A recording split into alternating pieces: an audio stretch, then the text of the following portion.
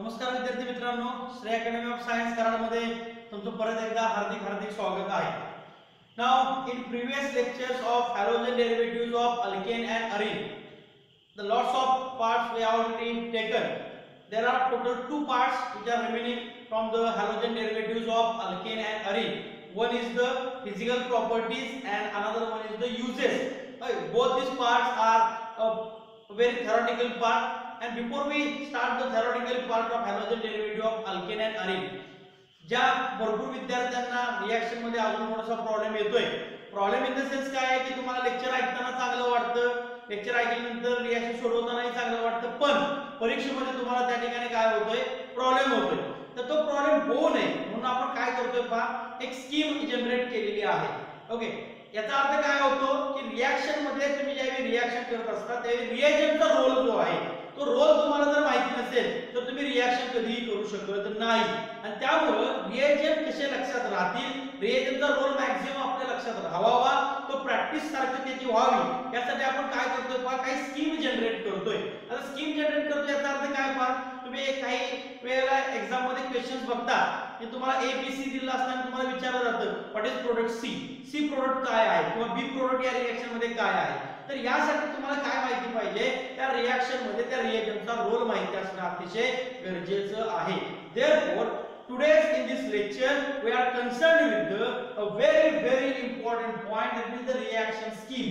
या ठिकाणी तुम्हाला रिएक्शन स्कीम आपण समजावून देतोय आणि या रिएक्शन स्कीम मध्ये आपल्याला या ठिकाणी दिसून येते पहा, इथं ए दिसतोय, बी दिसतोय, असं आपण जर कंटिन्यू पुढे गेलो तर शेवटी आपण कुठेपर्यंत आलोय पहा, झेड पर्यंत आलोय. याचा अर्थ पहा, या एका स्कीम मधून तुम्ही जवळपास 26 ते 27 रिएक्शन ऍट अ टाइम करता. पॉइंट समजून घ्या काय म्हणतोय मी, एक रिएक्शन नाही, तुम्ही 25-26 रिएक्शन ऍट अ टाइम तुमच्या डोक्यामध्ये फिट होता. तुम्हाला एक्झॅक्ट कळून येतं की रिएक्शन मध्ये रिएजंटचा रोल काय आहे आणि याचा अभ्यास आपण आज या ठिकाणी करणार आहोत. 5 मिनिटं कोणी सुद्धा इथून पुढे व्हिडिओ लेक्चर ऐकत असताना डोक्यात कुठलाही विचार आणू नका. हे जी काही स्कीम आहे, एक स्कीम तुम्हाला मी या ठिकाणी 1-2 स्कीम सोडवून देणार आहे. सोडवून देत असताना काही 11वीचा जो पार्ट आहे, 11वीमध्ये काही ज्या राहिलेल्या रिएक्शन्स आहेत किंवा 11वीमध्ये तुमचं जे काही वीक पॉइंट आहे, तो जो पॉइंट आहे तो कव्हर करत आपण जाण्याचा या ठिकाणी प्रयत्न करतोय. Okay, let us start with the first scheme. Now see here, first of all we R okay writing here a methane. After that काय सांगितले पाप, पहिल्यांदा की या मिथेन आहे Cl2 अनहायड्रस AlCl3 दिले, त्यानंतर A दिले, A नंतर B कडे जात असताना एरो वरती दिले NaI ड्राय एसिटोन, त्यानंतर B तयार झालेला सांगितलेला आहे. B नंतर या ठिकाणी दिले सोडियम इन ड्राय इथर, एरो वरती दिलेला आहे C तयार झालाय. आणि अशा पद्धतीने एरो वरती काही ना काही रिएजंट तुम्हाला प्रोव्हाइड केलेले आहेत आणि आपल्याला काय करायचं आहे, हे जे काय स्कीम दिलेली आहे ती स्कीम आपण हळूहळू काय करायचं आहे, सोडवत जायची आहे.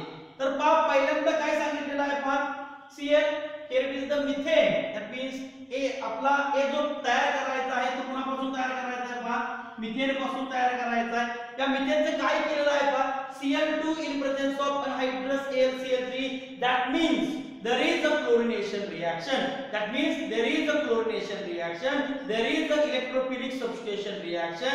जसं आपण बेन्झीन मध्ये बघितलं तसं इथून आपण मिथेन मधून काय करणार, एक हायड्रोजन काढणार, त्याच्या जागी काय आणणार आपण, Cl आणणार. कळतंय का? म्हणजे ज्यावेळी आपण याची रिएक्शन करतो तेव्हा Cl2 in presence of anhydrous AlCl3, we can get here one hydrogen is substituted by Cl. That means there is a formation of methyl chloride. There is a formation of methyl chloride, or it is also called as the chloromethane. या ठिकाणी आपण त्याला काय म्हणतोय, chloromethane असं म्हणतोय.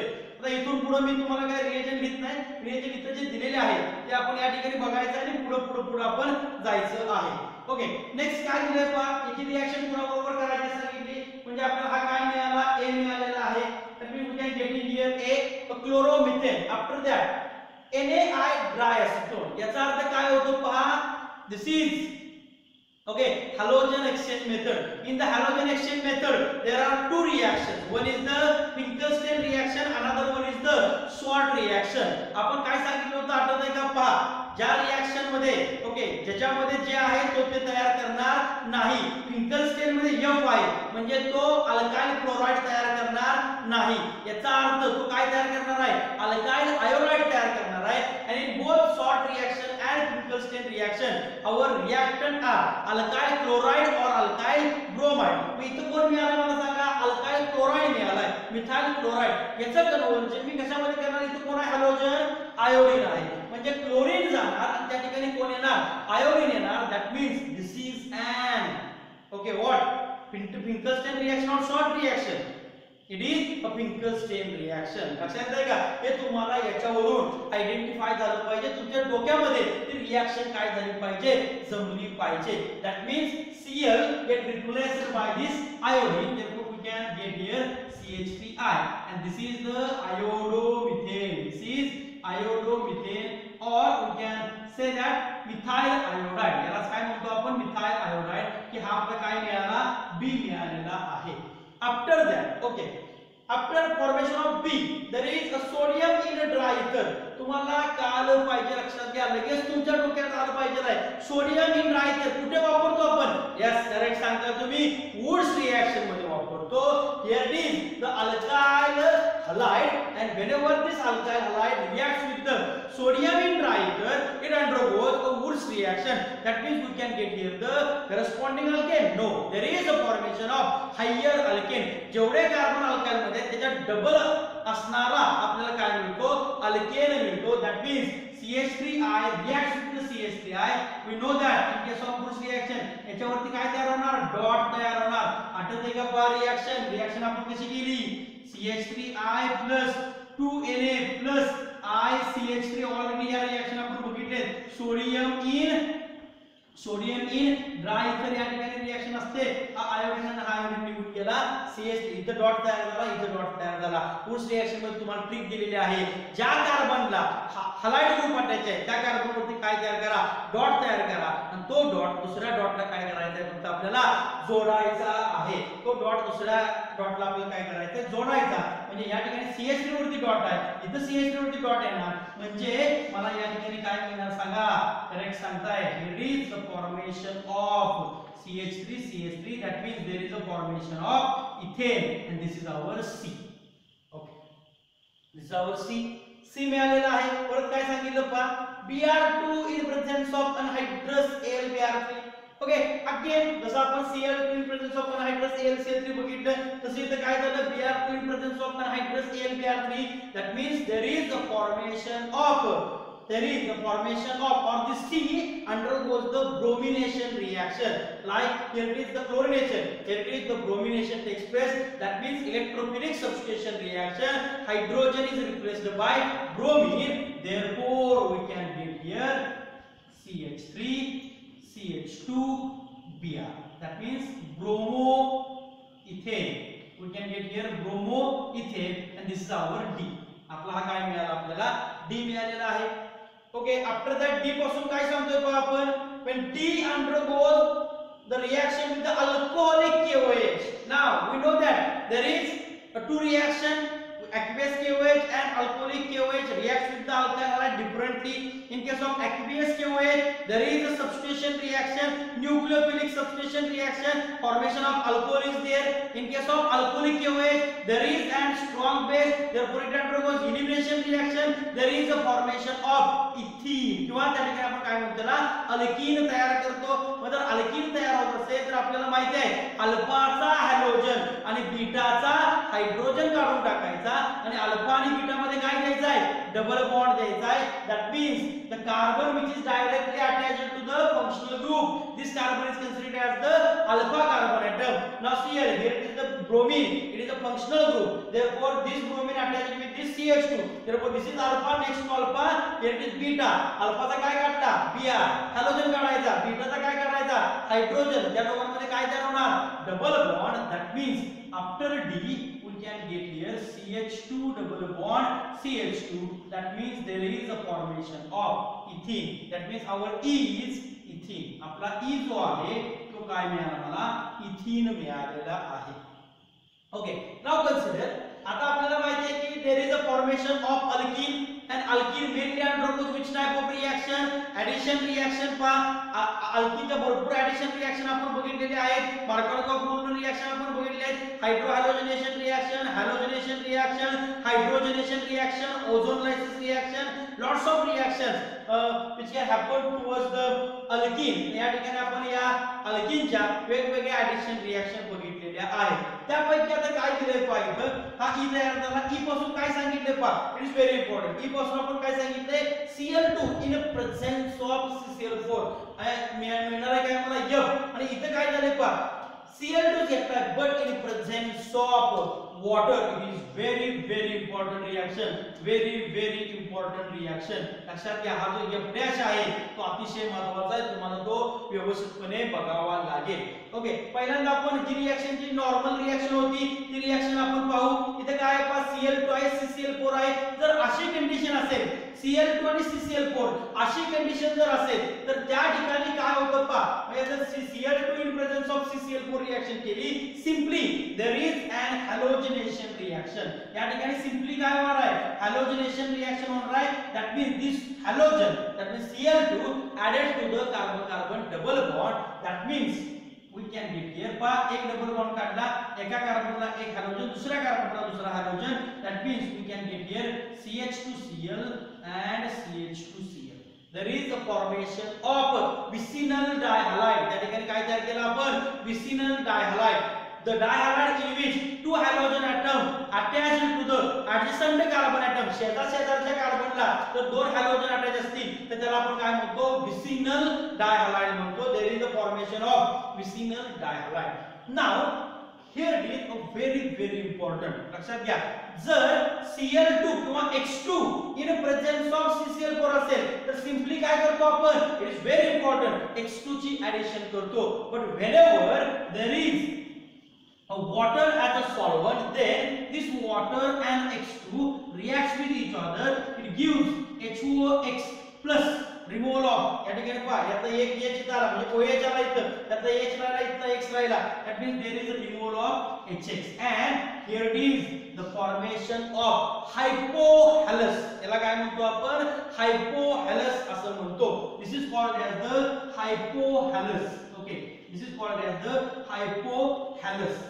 And the test is nothing but the hypohalous test, and this test takes place according to the Markovnikov rule. आता आठवतंय का पहा, आपण जर HCl ची रिएक्शन केली तर according to the Markovnikov rule हा जो Cl आहे तो काय करत होता, निगेटिव्ह पार्ट आहे.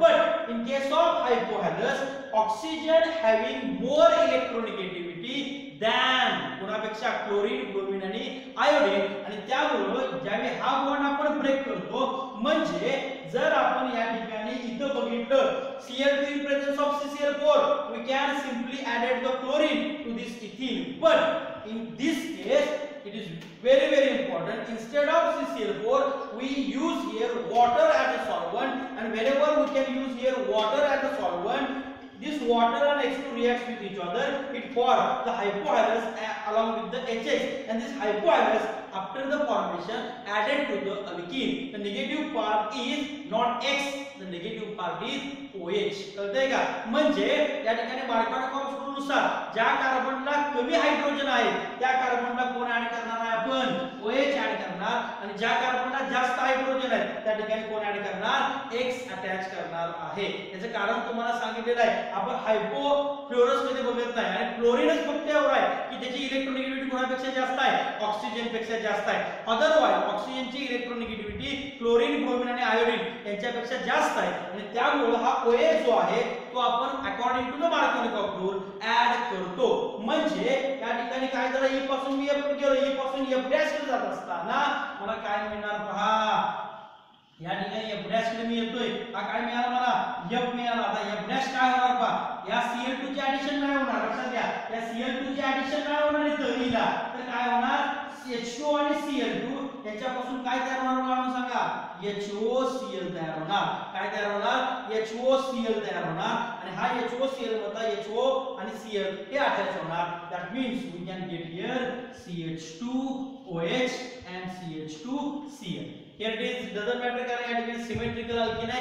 If there is a unsymmetrical alkane जर प्रोपीन असता तर OH कुठे अटॅच केला असता आपण CH ला अटॅच केला असता. कारण का हा कशी रिएक्शन जी आहे ती कशी होते अकॉर्डिंग टू द मार्कोव्हिक रूल. म्हणजे जर CH3 CH double bond CH2 असा असेल आणि याच्या जर दोन रिएक्शन मी केल्या एक Cl2 in presence of CCl4 आणि दुसरी reaction Cl2 in presence of water तर मला रिएक्शन काय बघायला मिळणार पहा. here it is simply chlorination reaction CH3CHCl CH2Cl simple chlorination reaction takes place, but here it is the hypohalous test. why? because we use here the water. आणि यामुळे organic अवघड लक्षात ठेवा आपल्याला रिएजंटचा रोल जो आहे तो व्यवस्थितपणे माहिती पाहिजे. एकदा रिएजंटचा रोल कळाला पाहिजे की तुम्हाला काही अवघड असणार नाही. एक सुरुवात आहे फक्त अशा भरपूर स्कीमा तुम्हाला होणार आहे. माझ्याकडून तुम्हाला 100 ते 150 स्कीमा या ठिकाणी मिळणार आहेत लक्षात घ्या टोटल आपल्या थ्रू आउट द इयर मध्ये. त्यामुळे तुमचा कुठलाही पार्ट राहणार नाही याची मी तुम्हाला गॅरंटी देतो. आणि Cl2 आणि वॉटरची रिएक्शन जे आपण करतोय तेव्हा अकॉर्डिंग टू द मार्कोव्हिक रूल मला मिळणार आहे का या दोघांपासून HOCl. काय मिळणार मला HOCl. याचा तर निगेटिव्ह पार्ट कोण आहे OH. म्हणजे या ठिकाणी रिएक्शन कशी होईल पहा CH3 CH OH and CH2Cl. अशा पद्धतीने आपल्याला त्या ठिकाणी प्रोडक्ट मिळेल. ओके आय होप तुम्हाला हे व्यवस्थितपणे अंडरस्टँड झालेलं असेल. जर काय प्रॉब्लेम आला असेल तर मला त्या ठिकाणी तुम्ही फोन करून विचारलं तरी चालेल. कमेंट बॉक्स मध्ये कमेंट केली तरी सुद्धा त्या ठिकाणी चालेल. Okay that means there is a formation of F. here is the formation of F dash. Nomenclature तुम्हाला येऊ शकतात याचं 2 क्लोरो इथेनॉल. नॉमेनक्लेचर काय ना 2 क्लोरो इथेनॉल कारण OH ची प्रायोरिटी हॅलोजन पेक्षा जास्त. ओके आफ्टर दॅट F झाला F डॅश झाला. F डॅश पासून पुढे गेलोय का आपण कुठे नाही. आपण कुणापासून पुढे जायचं आहे F पासून पुढे जायचं आहे. म्हणजे पहा मी F पासून पुढे जातोय. आता काय सांगितलंय पहा F मध्ये. Okay here it is alcoholic KOH. After that काय सांगितलंय इथे एक रिएक्शन नाही लक्षात घ्या दोन रिएक्शन आहेत. पहिली reaction alcoholic KOH that means again त्या ठिकाणी इलिमिनेशन रिएक्शन. जशी रिएक्शन आपण इथं बघितली D पासून इकडे तशीच रिएक्शन मला कुठे बघायची आहे F पासून G कडे बघायची आहे. पण फक्त अल्कोहोलिक KOH वापरलाय का तर नाही. तिथे काय वापरलंय NaNH2 वापरलाय sodamide which is a strong base. Sodamide अतिशय स्ट्रॉंग बेस आहे. आता का वापरलं कशासाठी वापरलं का झालं ते आपण बघू. तर पहा इथं पहिल्यांदा अल्कोहोलिक KOH आहे. याचा अर्थ काय होणार सिंपली एका कार्बन पासून हॅलोजन दुसऱ्या कार्बन पासून काय घालवणार आपण H. सपोज आपण इथून काय घालवणार हॅलोजन घालवला किंवा इथून हॅलोजन घालवून इथून H घालवला तर मला मिळणार काय सांगा हा Cl केला पहा एक सिंपल काय राहिलं CH2. इथे काय तयार होणार डबल बॉन्ड इथून काय केला H केला दॅट मीन्स CHCl. ओके आता इथे काय होता सगळा सिंगल बॉन्ड होता पण आता इथे काय तयार झालाय double bond and on halogen there is a lone pair of electron. Therefore this lone pair single bond and double bond that means there is a conjugation. आणि हा conjugation असल्यामुळे इथून पुढची रिएक्शन सेम जर करायची असेल तर हा हॅलोजन काढायचा असेल तर मला अल्कोहोलिक KOH च्या ऐवजी त्याच्यापेक्षा थोडासा स्ट्रॉंग बेस वापरावा लागतो. That means here is the NaNH2. He reaction alkyne chapter मध्ये तुम्ही पाहिलेली आहे. अल्काइन चॅप्टर मध्ये ही रिएक्शन तुम्ही पाहिलेली आहे. तुम्हाला जस्ट सांगतोय की बाबा काय झालं NH2 का वापरलाय. मी असं इथे काय काही वेळा तुम्हाला इथे 2 इक्विव्हॅलेंट ऑफ अल्कोहोलिक KOH असंही देतील. म्हणजे अल्कोहोलिक KOH किती वेळा वापरा 2 वेळा वापरा कळतंय का. तर त्यांनी दिला असेल तर तुम्हाला हीच रिएक्शन आणखी एकदा करायची आहे. पण जर दिलं नसेल NH2 दिला असेल ही रिएक्शन आता चांगल्या पद्धतीने होते पहा. दिस NH2 withdraw hydrogen from this and this Na plus reacts with this Cl minus. Therefore hydrogen from here and halogen from here is given out and we can get here the alkyne. That means there is a formation of alkyne. लक्षात घ्या जर हे दोन असे तुम्हाला दिसले okay alcoholic KOH and NaNH2 जर असं तुम्हाला एकत्रितपणे दिसलं आणि जर हा क्लोरीन विसिनल डायल असेल विसिनल डायहाइड असेल काय म्हणतो पहा इफ दिस ग्रुप किंवा ज्याची रिएक्शन तुम्हाला करायची आहे ज्याच्या बरोबर रिएक्शन करायची आहे हा जर विसिनल डायहाइड असेल आणि विसिनल डायहाइड बरोबर जर तुम्हाला हे दोन असं दिसलं कधीही तरी लक्षात ठेवा त्या ठिकाणी काय तयार होणार आहे अल्काइन तयार होणार आहे. दिस is and alkyne formation reaction. इथं आपल्याला कोण मिळालं होतं विसिनल डायहाइड तर या ठिकाणी 1,2 डायक्लोरो इथेन होतं आणि त्याच्यापासून मी तयार काय केलं इथाइन तयार केलं. दॅट मीन्स F पासून G जो आपण आहे थोडक्यात अल्कोहोलिक KOH आणि NaNH2 दिसलं आणि जर याची रिएक्शन या दोघांची रिएक्शन विसिनल डायहाइड बरोबर होत असेल तर त्या ठिकाणी 101% काय तयार होणार आहे बाळांनो अल्काइन तयार होणार आहे आणि या ठिकाणी आपण इथं अल्काइन तयार केलेलं आहे ते अल्काइन कोण तयार झालं पहा HC triple bond CH that means there is a formation of ethyne and this is our G हा काय आपला G आहे okay turn towards the next example या ठिकाणी काय सांगितले पहा cyclic ट्रायमरायझेशन 873 kelvin hot iron tube असे देऊ शकतात तुम्हाला हॉट आयर्न ट्यूब और हॉट क्वार्ट्ज ट्यूब असे दिले जाईल ही रिएक्शन परत कुठे आहे पहा तर अल्काइन चॅप्टर मध्ये रिएक्शन आहे फॉर्मेशन ऑफ बेन्झीन किंवा एरोमॅटिक कंपाऊंड इयत्ता 11वी मध्ये formation of benzene by using alkyne he reaction आहे ही रिएक्शन आपण बघितलेली आठवत आहे का पहा सायक्लिक ट्रायमरायझेशन जसं आपण पॉलिमरायझेशन बघितलं म्हणजे नंबर ऑफ युनिट्स इथे काय दिसते सांगा ट्रायमरायझेशन ट्राय म्हणजे काय 3 म्हणजे हे किती मॉलिक्यूल घ्यायचे आहेत मला 3 मॉलिक्यूल घ्यायचे आहेत म्हणजे पहा मी इथे 3 मॉलिक्यूल घेतोय CH आणि या ठिकाणी पहा आपण अजून एक मॉलिक्यूल घेतोय CH ओके हा सिंपल बॉन्ड काय करायचा आहे आपल्याला फिरवायचा आहे and we can get here the benzene पहा हा बॉन्ड इथून फिरवला मला काय मिळालं इथे डबल बॉन्ड इथे काय तयार झाला सिंगल बॉन्ड इथला बॉन्ड एक गेला इथे सिंगल बॉन्ड इथला बॉन्ड शिफ्ट झाला इथे काय तयार झाला सिंगल बॉन्ड या ठिकाणी तयार झालेला आहे आणि पहा double bond single bond double bond single bond double bond single bond double bond 1 2 3 4 5 6 म्हणजे कोण झाला बेन्झीन तयार झाला लक्षात घ्या and this is an benzene preparation method लक्षात घ्या सायक्लिक ट्रायमरायझेशन हॉट आयर्न ट्यूब 873 आणि इथे जर अल्काइन असेल तर 101% तुम्हाला काय मिळेल एकतर बेन्झीन मिळेल किंवा बेन्झीनचे डेरिव्हेटिव्ह मिळतील म्हणजे जर प्रोपाइन असेल तर मिथाइल बेन्झीन मिळेल 135 ट्राय मिथाइल बेन्झीन मिळेल आणि अशाच पद्धतीने पुढे जातो पण मॅक्सिमम याच्यावरती क्वेश्चन विचारले जातात तर ॲसिटिलीन असेल इथाइन असेल आणि जर सायक्लिक ट्रायमरायझेशन केलं तर 101% तुम्हाला काय तयार होतं बेन्झीन तयार होतं हे तुम्हाला कळलं पाहिजे लक्षात आलं काय म्हणतोय there is a formation of benzene म्हणजे H माझा काय असणार आहे पहा तर बेन्झीन असणार आहे H जो आहे तो काय असणार आहे बेन्झीन असणार आहे that means H is nothing but the benzene because of cyclic trimerization of ethyne takes place G after that H okay after that see here H concentrated HNO3 and concentrated H2SO4 याचा अर्थ काय होतो आठवत आहे का पहा that means this is an electrophilic substitution reaction आणि हे कोण आहे नायट्रेटिंग मिक्सचर आहे हे कोण आहे नायट्रेटिंग मिक्सचर आहे तर प्रोपोर्शन कसं असतं 1:1 प्रोपोर्शन असतं that means it can generate the electrophile NO2+ आणि या ठिकाणी तयार काय होणार पहा बेन्झीनचं नायट्रेशन होणार म्हणजे मला इथे काय मिळणार आहे पहा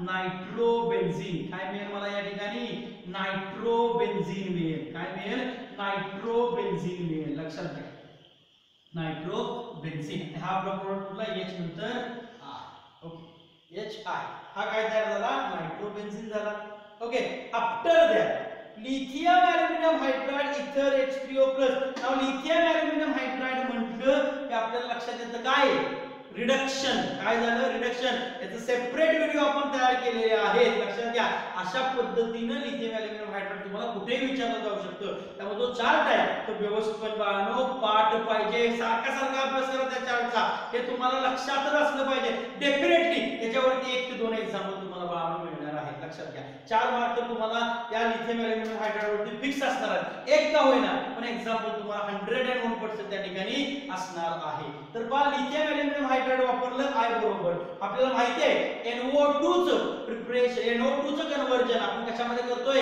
NH2 मध्ये करतोय that means there is a formation of aniline लक्षात घ्या त्या ठिकाणी काय तयार झालं aniline तयार झालं काय तयार झालं aniline तयार झालेलं आहे काय तयार झालं aniline तयार झालं म्हणजे या ठिकाणी माझा I नंतर जो काही J आहे तो काय मिळाला मला aniline मिळालेला आहे काय मिळालेला आहे aniline मिळालेला आहे तर थोडंसं इथं जागा नाही ते वर्ष जे आहे ते मी फक्त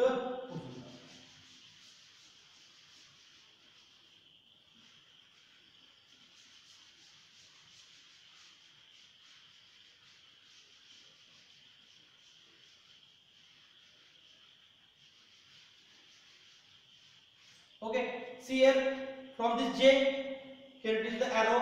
NaNO2 plus HCl 0 to 5 degree Celsius. लक्षात घ्या, आठवतंय का बघा तुम्हाला आपण सांगितलं होतं जर मला हे असं कंडिशन दिसली NaNO2 HCl आणि 0 to 5 degree Celsius ही फक्त एका ठिकाणी आहे. लक्षात घ्या, ही कंडिशन जी आहे ती फक्त आणि फक्त डायझोडायजेशन रिएक्शन मध्ये आहे. कुठे आहे?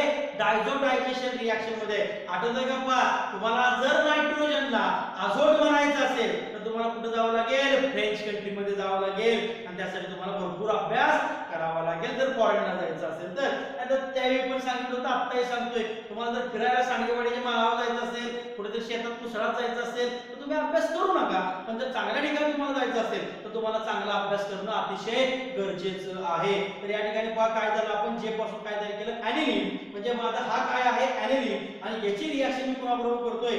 NaNO2 plus HCl आणि 0.0 to 5 degree Celsius. याचा अर्थ या ठिकाणी काय तयार होणार? याच्यापासून HNO2. आणि आपल्याला माहित आहे in case of डायझोडायजेशन reaction whole NH2 get converted into N2 plus Cl minus. That means our K is benzene N2 plus Cl minus benzene diazonium chloride. याला काय म्हणतो आपण? Benzene diazonium chloride. Benzene diazonium chloride हे तयार झालं. हे काय असणार आहे? आपलं केस. ओके, आफ्टर दॅट काय? याच्यापासून आता आपल्याला माहिती आहे की लॉट्स ऑफ रिएक्शन आपण बघू शकतो. याच्यामध्ये आपण वेगवेगळे रिएक्शन बघितले आहेत. आठवतात का पहा? सॅनिमेर रिएक्शन आपण बघितले की ज्यामध्ये Cu2Cl2 वापरतो किंवा CuCl वापरतो, Cu2Br2 किंवा CuBr वापरतो, CuCN वापरतो, along with the KCl वापरतो. That means chlorobenzene, bromobenzene and cyanobenzene formation by using the benzene diazonium chloride, and these reactions are considered as the Sandmeyer reaction. जर Cu powder आणि HCl वापरलं तर गॅटरमन reaction, Cu powder आणि HBr वापरलं तर गॅटरमन reaction, HBF4 वापरलं तर yes पहा लक्षात घ्या बाल-सिमन रिएक्शन आहे. डायरेक्ट क्लोरिनेशन आपण कधी करतो तर बाय युजिंग बाल-सिमन रिएक्शन करतो. या ठिकाणी अशा पद्धतीच्या रिएक्शन्स आपल्याला आता बघायच्या आहेत. माझा के या ठिकाणी काय मिळालेला आहे? Benzene diazonium chloride. याची रिएक्शन पहिल्यांदा कुठे केली आहे? Cu2Cl2. That means a सॅनिमेर reaction. Cu2Br2 again it is सॅनिमेर reaction. त्याच्यामध्ये काय होणार आहे? आठवतंय का पहा? तुम्हाला काय सांगितलं होतं? हा N2 निघून जातो, इथे काय तयार होतो?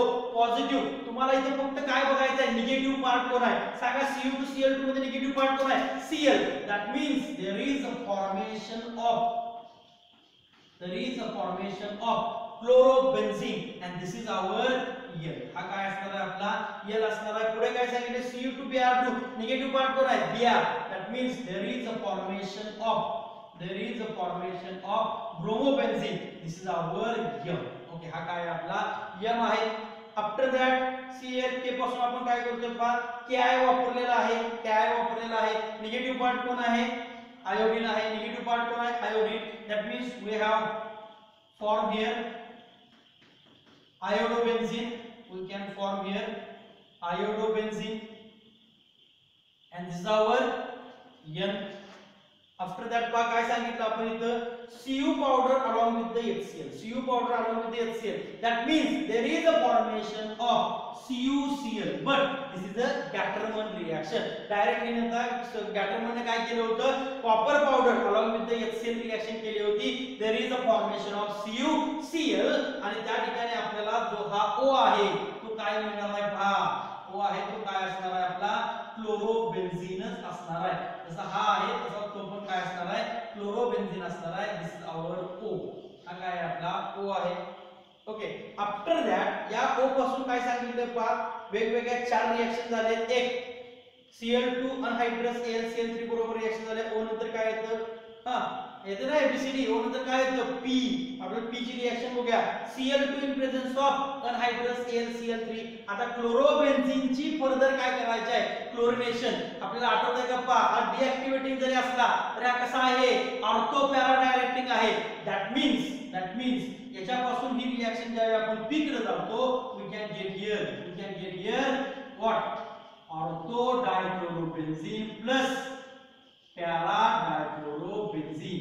जर तुम्हाला यापैकी एक सांगितलं असेल तर तुमचं उत्तर काय असणार आहे? Para डायक्लोरोबेन्झीन, because this is minor product, this is major product. लक्षात आलं? म्हणजे हा पी काय मिळाला मला, तर हे दोन जे आहे हा काय असणार आहे माझा? पी असणार आहे. पण तुम्हाला जर एकच विचारला तर तुम्ही हा न लिहिता काय लिहायचं आहे? तर हा लिहायचा आहे, कारण हा पॅरा जो आहे तो मोर स्टेबल आहे. आफ्टर दॅट पहा, ओ पासून म्हणजे क्लोरोबेन्झीन पासून आपण काय करतोय? नायट्रेटिंग मिक्सचर दिले. याचा अर्थ इलेक्ट्रोफाइल काय झाला? NO2 झाला. जसं आपण इथे हे बघितलं तसं आपल्याला काय मिळणार आहे पहा? Cl NO2 plus Cl NO2. that means this is ortho, this is para product. हा कसा असणार आहे? मेजर असणार आहे. हा कसा असणार आहे? मेजर असणार आहे. पॉइंट समजून घ्या. दिस इज आवर Q. हा काय मिळाला मला सांगा? हे दोन्ही जे आहेत ते काय मिळालं मला? Q मिळाला. ओके. आफ्टर दॅट पुढे काय सांगितले पहा? ओलियम वापरायला सांगितले. काय वापरायला सांगितले? ओलियम. म्हणजे कोणती रिएक्शन झाली? सल्फोनेशन रिएक्शन झाली. Which electrophile is generated? SO3 और SO3 plus? SO3 only, not SO3 plus. पण लिहिताना काय लिहितो? SO3H. that means we can get here after that. याच्यापासून हे मिळालं, याच्यापासूनच आपण काय मिळवतो पहा? Cl SO3H plus Cl SO3H. that means 4 chlorobenzene sulfonic acid, 2 chlorobenzene sulfonic acid. that means this is again a major product. हा मेजर प्रोडक्ट झाला. हा काय आहे या ठिकाणी? R. हे मिक्सचर जे आहे ते काय असणार आहे? R असणार आहे. ओके. आफ्टर दॅट काय सांगितलं पहा? याचीच रिएक्शन अजून कोणाबरोबर करायची आहे? CH3Cl oblique अनहायड्रस AlCl3. that means CH3Cl म्हणजे काय बाळांनो? CH3Cl म्हणजे काय? Friedel-craft अल्कायलेशन reaction. R+ तयार होणार. कळतंय का? R+ तयार झालं तर या ठिकाणी आपल्याला काय मिळणार आहे पहा? R+ जर तयार झालं तर या ठिकाणी आपल्याला काय मिळणार आहे? हे थोडंसं आता मी पुसून टाकतोय. R+ म्हणजे माझा S जो आहे तो काय असणार आहे पहा? इथे Cl आणि या ठिकाणी कोण आहे? CH3 प्लस या ठिकाणी इथं कोण आहे? Cl आणि इथं कोण आहे? CH3. आफ्टर दॅट काय सांगितले पहा तिने? हा माझा काय मिळाला? S. पण आता S पासून पुढे फर्दर रिएक्शन करायचे. लक्षात घ्या. S पासून पुढे फर्दर रिएक्शन करायचे आहे. मग यापैकी सर याच्यावर रिएक्शन करू देत का याच्यावर रिएक्शन करू देत? हा प्रश्न आपल्याला पडतो. अशा वेळी मी काय घेणार आहे? मेजर जो आहे तो घ्यायचा आहे. मेजर कोण आहे माझा? हा मेजर असणार. म्हणजे माझा S जो आहे तो मला काय कन्सिडर करायचा आहे? ऑर्थो प्रोडक्ट कन्सिडर नाही करायचा. मला काय कन्सिडर करायचा आहे? पॅरा कन्सिडर करायचा आहे. आणि पॅरा कन्सिडर करत असताना मी थोडंसं हे असं लिहितो CH3Cl. ओके. हा काय झाला माझा? S झाला. आफ्टर दॅट S पासून पहा दोन रिएक्शन मला करायचे आहेत. एक काय सांगितले? Cl2 1 इक्विव्हॅलेंट दिले. Cl2 1 इक्विव्हॅलेंट Hν किंवा सनलाइट किंवा अल्ट्राव्हायोलेट लाईट किंवा फोटॉन. आणि पुढे काय दिले? Cl2 oblique अनहायड्रस AlCl3. पहा काय फरक आहे याच्यामध्ये. आता या ठिकाणी काय झालं पहा? It is very very important point. It is very very important point. लक्षात घ्या. हा जो पॉइंट आता आपण बघणार आहे तो अतिशय महत्त्वाचा पार्ट आहे. कारण या ठिकाणी आपण काय करतोय पहा? या ठिकाणी आपण काय करतोय पहा? या ठिकाणी आपण काय करतोय पहा? S पासून Cl2 1 equivalent Hν, Cl2 anhydrous AlCl3. Now this is we know that what Cl2 anhydrous AlCl3, this is an chlorination reaction. पहिल्यांदा ही रिएक्शन करू. कुणाचा विचार करणार सांगा? कोणाचा विचार करणार? दिस इज डिऍक्टिव्हेटिंग ग्रुप. हा कसा आहे? डिऍक्टिव्हेटिंग आहे. हा कसा आहे? ऍक्टिव्हेटिंग आहे. म्हणजे तुम्ही विचार कोणाचा करणार? ऍक्टिव्हेटिंगचा. याची पॅरा पोझिशन ऑलरेडी ब्लॉक आहे म्हणजे रिएक्शन कुठे होणार? ऑर्थो पोझिशनला. That means we can get here the structure. बेन्झीनला इथे काय दिलं मी? CH3 and Cl. आणि या ठिकाणी कोण आहे? ऑलरेडी हा Cl आहे. ओके. म्हणजे आपल्याला काय मिळालं? 2,4 डायक्लोरोबेन्झीन. सॉरी 2,4 डायक्लोरोटुलिन हा प्रोडक्ट त्या ठिकाणी मिळाला. आता हा प्रोडक्ट मिळाला. हा काय मला मिळाला? U मिळाला. S झाल्यानंतर हा काय मिळाला मला? U. पण महत्त्वाचं मला पाहिजे काय होतं? पहिल्यांदा T पाहिजे ना. S नंतर काय येतो? T. तर या ठिकाणी पण T साठी काय सांगितले त्यांनी? Cl2 1 इक्विव्हॅलेंट आणि Hν. It is very very very very very important. That means जर क्लोरीन आणि Hν असेल आणि जर तुमच्याकडे अल्काइल बेन्झीन असेल, काय म्हणतोय पहा? If there is for example आपण आता या ठिकाणी एक्झाम्पल घेऊया. तर पहा माझ्याकडे इथे कोण आहे CH2 CH3 इथाइल घेतलं आणि या ठिकाणी मी दोन रिएक्शन करतोय पहा एक रिएक्शन करतोय Cl2 in presence of Hnu और सनलाइट और अल्ट्रावायलेट लाइट आणि एक रिएक्शन करतोय मी पहा Cl2 in presence of anhydrous AlCl3. Now we know that this anhydrous AlCl3 and Cl2, that means chlorination reaction takes place at ortho and para position. That means we can get here what Cl. This is ethyl group, this is chlorine plus this is again ethyl group and here it is the chlorine. That means 2 chlorotoluene, sorry 2 chloro आपण असं नाव देऊ शकतो 1 chloro 2 ethyl benzene and 1 chloro 4 ethyl benzene. या special नावाला कुठलं नाही त्यामुळे मला पहिल्यांदा याला आपण हे करावं लागेल नंबरिंग द्यावं लागेल यापैकी हा मेजर असेल हा मायनर असेल हे आपल्याला माहिती आहे. But what will happen when Cl2 along with the Hnu reacts with the alkyl benzene, especially alkyl benzene साठी सांगतो आपण पहा इथं कोण आहे Cl2 Hnu इथं कोण आहे Cl2 anhydrous AlCl3. Cl2 anhydrous AlCl3 म्हटलं की there is a formation of Cl plus, that means electrophilic substitution reaction. But whenever there is a sunlight or peroxide or ultraviolet light or photon or very high temperature, it undergoes the free radical mechanism. हे कशामध्ये जातं free radical mechanism मध्ये जातो. म्हणजे मला काय तयार करायचं असणार आहे फ्री रॅडिकल तयार करायचा आहे आणि फ्री रॅडिकल मी इथून कधीही तयार करू शकत नाही. तर बघा फ्री रॅडिकल मी जर इथं तयार केला तर हा फ्री रॅडिकल आणि बेन्झीन मध्ये जे काही डबल बॉन्ड आहे त्यांच्यामध्ये काय येतं कॉन्जुगेशन होतं. म्हणजे जर Cl2 अल्ट्राव्हायोलेट लाईट किंवा सनलाइट असं असेल तर क्लोरिनेशनच होणार. But chlorination text place at side chain. कुठे जाणार ते साइड चेन होणार. बेन्झीनला अटॅच असणारा जो अल्काइल ग्रुप आहे त्या ठिकाणी काय होणार क्लोरिनेशन होणार. दॅट मीन्स आणि यामध्ये दोन जर कार्बन असतील तर जो कार्बन डायरेक्टली कुणाला अटॅच आहे बेन्झीनला अटॅच आहे त्या कार्बनचा हायड्रोजन काढायचा आहे. म्हणजे मला या ठिकाणी काय प्रोडक्ट मिळेल पहा बेन्झीन CH Cl आणि हा CH3 ऍड होईल. That means here it is the Cl is attach. म्हणजे रिएक्शन इथं न होता रिएक्शन कुठे झाली इथं झाली. इथला H काढला आणि इथं काय दिला मी Cl जोडलेला आहे. दिस is called age the side chain chlorination. पहा Cl2 anhydrous AlCl3 Cl2 anhydrous AlCl3 काय झालं simply electrophilic substitution reaction hydrogen replaced from benzene. Okay बेन्झीनचा hydrogen काढा. But whenever Cl2 along with the sunlight ultraviolet light higher temperature peroxide तर त्या ठिकाणी reaction कुठे झाली side चेनला reaction झाली. Because there is a free radical mechanism. आणि जो carbon direct कशाला अटॅच आहे it is very very very important. जो कार्बन डायरेक्ट कुणाला अटॅच आहे कार्बनला सॉरी बेन्झीनला त्या ठिकाणी त्या कार्बनचा काय करायचं आपल्याला हायड्रोजन कार्बन टाकायचा आहे. म्हणजे जर या ठिकाणी पहा इतर रिएक्शन मी बघितली हे तुम्हाला मी करण्यासाठी दिलं आणि इथला हायड्रोजन काढला हायड्रोजन कुठला काढला इथला काढला. दुसरा आपण क्लोरीन अटॅच केला तर दुसरा कुठून जाणार इथूनच जाणार. जोपर्यंत इथले हायड्रोजन संपत नाही तोपर्यंत पुढचा हायड्रोजन जाणार नाही. कळतंय काय म्हणतोय. ओके आय होप हे तुम्हाला अंडरस्टँड झालं असेल. जरी हे काळ नसेल तर तुम्हाला फोन केला तरी हरकत नाही. ओके यूज झाला आपल्याला टी बघायचं आहे Cl2 अल्ट्राव्हायोलेट वन इक्विव्हॅलेंट म्हणजे एकदाच वापरायचा आहे असं सांगितलेलं आहे. याचा अर्थ मला मिळणार काय पहा रिएक्शन कुठे होणार आहे इथं रिएक्शन होणार का इथं रिएक्शन होणार का नाही. रिएक्शन कुठे होणार या ठिकाणी या CH3 चा काय जाणार निघून CH2Cl आणि या ठिकाणी Cl. Okay clear. After that here it is पहा या ठिकाणी काय करतोय आपण Cl2 जवळ T आपल्याला या ठिकाणी मिळालेला आहे. आफ्टर दॅट रिएक्शन आता T पासून पुढे निघालो पहा T पासून आपण काय करतोय aqueous KOH वापरलं. That means simple substitution reaction. But it is again very very important point. आठवत आहे का पहा nucleophilic substitution reaction hello alkane आणि हॅलो अरिनच्या म्हणजे अल्काइल हलाइडच्या आणि हॅलो अरिनच्या. म्हणजे या ठिकाणी पहा इथंही क्लोरीन आहे इथंही क्लोरीन आहे. aqueous KOH वापरले क्लोरीन इथला काढणार का क्लोरीन इथला काढणार. ओके तर या ठिकाणी पहा हा जो आहे तो डायरेक्ट बेन्झीनला अटॅच आहे का नाही. त्यामुळे don't pair single bond conjugation आहे का नाही. But here it is a direct halogen attached to the benzene. That means this structure is nothing but the hello अरिन. This structure is not considered age the hello अरिन because chlorine is not directly attached with the benzene. Though halogen not directly attached with with the benzene, it is considered as the alkyl halide, not aryl halide. आणि nucleophilic substitution reaction कुणाच्या अवघड असतात? अरिनच्या.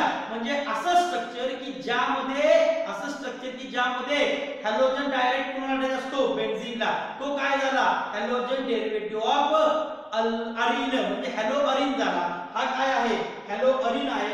हा Cl निघणार नाही, तर निघणार कोणता? Cl. हा Cl निघून जाणार आणि आपल्याला या ठिकाणी काय मिळणार? पहा, बेन्झीन CH2, इथं काय आला? OH, इथं काय आला? Cl. This is our V. हा आपला काय असणार आहे? V असणार आहे. ओके. आफ्टर दॅट काय सांगितले? पहा, V पासून परत काय सांगितले? PCl3 बरोबर रिएक्शन करा. ओके. PCl3 बरोबर रिएक्शन म्हणजे आपल्याला माहिती आहे परत we know that PCl3 बरोबर रिएक्शन म्हणजे अल्कोहोलची रिएक्शन आहे. अल्कोहोल मधलं काय काढतो? OH काढायचा, त्यातला की Cl आणायचा. सिंपल रिएक्शन आहे. पहा, आता Cl कुठे जाणार? अल्कोहोल कुठे आहे? इथं आहे. पहा, म्हणजे मला मिळणार काय? CH2Cl आणि इथे काय मिळाला? Cl मिळाला. CH2Cl आणि इथे काय मिळालं मला? Cl मिळाला. पुढे इथे काय झालं? पहा, इथून पुढे काय केलं? मला काय मिळाला? हा W मिळाला. दिस इज आवर W. लक्षात घ्या, हा काय तयार झाला? आपला W तयार झाला. पुढे आता आपण ही रिएक्शन बघूया. V पासून थोडीशी रिएक्शन, सॉरी U पासून जी रिएक्शन राहिलेली आहे याचं काय करायचं आहे? फर्दर सांगितले आपण नायट्रेशन करायचं आहे. आता नायट्रेशन करताना पाहिजे, याचं जर नायट्रेशन करायचं असेल म्हणजे ओके, आपण इथपर्यंत आलोय. याचं आता काय करायचं आहे? मला नायट्रेशन करायचं आहे. म्हणजे जर याचं नायट्रेशन करायचं म्हटलं तर काय होईल बघा सांगा. याचं जर नायट्रेशन करायचं म्हटलं तर विचार कोणाचा करणार? हा ऍक्टिव्हेटिंग आहे, हा डिऍक्टिव्हेटिंग आहे, हा डिऍक्टिव्हेटिंग आहे. विचार कोणाचा करायचा आहे? याचा करायचा आहे. मग याचा जर विचार करायचा असेल तर याच्या ऑर्थो आणि पॅरा पोझिशन या दोन, इथं फक्त ऑर्थो काय झाले? शिल्लक आहे. म्हणजे नायट्रेशन कुठे होणार? इथं होणार. Therefore we can get here the structure CH3 Cl Cl and here it is NO. Here it is NO2. This product is formed and this is our X. आपला काय आहे? X आहे. पुढे काय सांगितलं? पण X चं फर्दर काय करायचं आहे? नायट्रेशन करायचं आहे. किती बघा दिलेलं आहे, म्हणजे टेट्रा सबस्टिट्यूट आहे. आता नायट्रेशन करायचं आहे. आता याचा विचार केला तर काय झालं? पहा, ऍक्टिव्हेटिंग आहे पण ऑर्थो पॅरा डायरेक्टिंग ऑलरेडी काय आहे? पॅक आहे. ओके. परत कुणाचा विचार करायचा आहे आपल्याला? तर पहा, इथं डिऍक्टिव्हेटिंग ग्रुपचा विचार जर केला तर इथं पुन्हा NO2 आहे. याची मेटा पोझिशन म्हणजे ही झाली, याची मेटा पोझिशन म्हणजे ही झाली, याची मेटा पोझिशन ही झाली, याची मेटा पोझिशन ही झाली. म्हणजे ऑर्थो पोझिशन आणि पॅरा पोझिशन ब्लॉक आहे आणि डिऍक्टिव्हेटिंग ग्रुपच्या मेटा पोझिशन पण ब्लॉक आहे. म्हणजे माझा जो X आहे त्याचं नायट्रेशन मी Y मध्ये करणार नाही. त्यामुळे माझा Y जो आहे त्या ठिकाणी काय म्हणावं लागेल मला? No reaction. त्या ठिकाणी रिएक्शन होणार नाही. माझा Y काहीच असणार नाही. पुढे काय सांगितलं? पहा, W पासून Z तयार करायचा आहे. दिस इज आवर W आणि याच्या पासून मला काय तयार करायचं आहे? Z तयार करायचं आहे. सोडियम इन ड्रायथर म्हणजे परत आपल्याला माहिती आहे it is an Wurtz reaction. थोडंसं बघा, एक्झॅक्ट रिएक्शन इथं करणार, एक्झॅक्ट रिएक्शन इथं करणार, हा फरक आहे. इथं डॉट तयार केला, इथं डॉट, हे असं जर अटॅच होऊ शकत नाही. तर पहा, इझिली Cl जो आहे तो कुठून काढू शकतो? आपण इथून काढणार. त्यामुळे मला या ठिकाणी वुड्स रिएक्शन मध्ये कसं मिळणार? पहा, तर हा जो फायनल प्रोडक्ट आहे माझा, तो फायनल प्रोडक्ट माझा असा तयार होईल. CH2 CH2 here is the benzene, here is chlorine and here is chlorine. Simple. Okay, हा प्रोडक्ट माझा तयार होणार आहे and this is our Z. Okay, reaction इथंही होऊ शकते, नाही असं नाही, रिएक्शन इथंही होऊ शकते, पण याच्यापेक्षा रिएक्शन फास्ट होणार इथं. कळतंय काय म्हणतोय? दिस is all about the first scheme. लक्षात आलं का? हे अशा पद्धतीनं तुम्हाला लक्षात आलं पाहिजे. जर हे लक्षात आलं तर तुम्ही व्यवस्थितपणे रिएक्शनचा अभ्यास करू शकाल. हे जरी स्कीम मध्ये असंच आपण वर्डिंग मध्ये पण बघतो. वर्डिंग मध्ये जे आहे ते आहे ते तुम्हाला होमवर्क साठी मी देणारच आहे. ओके, नेक्स्ट लेक्चर मध्ये किंवा नेक्स्ट सेगमेंट मध्ये आपण अजून एक स्कीम त्या ठिकाणी बघणार आहोत की ज्यामध्ये भरपूर रिएक्शन आपल्याला बघायच्या आहेत. थँक्यू.